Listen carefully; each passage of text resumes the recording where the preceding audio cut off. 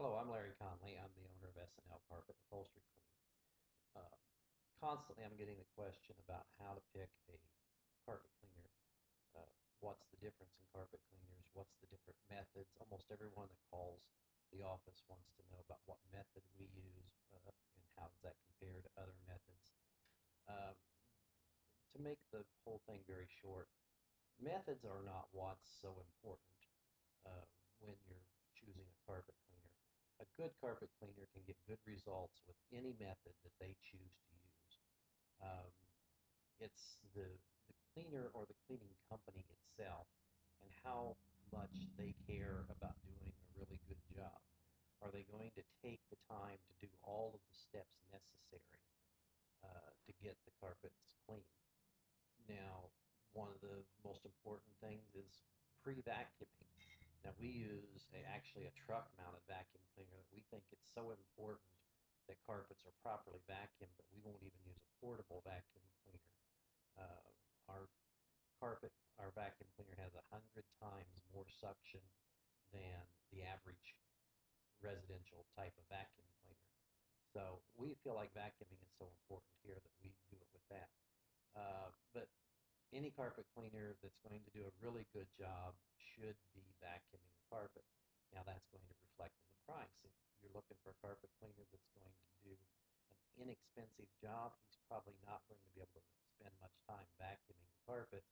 If he's doing, 3 rooms for $95 or something, he's going to have to depend on you have cleaned vacuumed the carpets, and he's just going to come in and steam clean them and be gone. So it depends on how soiled the carpets are. If they've been maintained and cleaned properly, every year like they should be by a professional carpet cleaner, and then it doesn't take that much from the professional to get them clean. If they have not been cleaned for 2, 3 years, or maybe even 5 or 6 years, the vacuum cleaner that you're using hasn't been really in good shape, or the vacuuming has not been done on a regular basis, spills haven't been cleaned up, then you're going to need a carpet restoration. And few of the type franchise carpet cleaning companies are restoration companies. And so a really heavily soiled, neglected carpet has to be restored and not just a maintenance cleaning. And that's normally what you get when you see a coupon in the paper for so many rooms for so many dollars. That's just a maintenance type cleaning. The main thing you want to watch out is anybody who's offering a deal that just sounds too good to be true. 3 rooms for $69. You're going to get sold a bunch of stuff. And if you don't buy it, they're going to do a lousy job and get out. So you're just going to have a lot of frustration. Go with a company that has a good reputation, that's been around for a long time, and doesn't advertise some ridiculously low price, because if they're not advertising on price, that means they're talking about quality, and that's really what you want with an investment as big as your carpet. It's probably your third biggest investment. It should last 25, 35 years if it's maintained properly.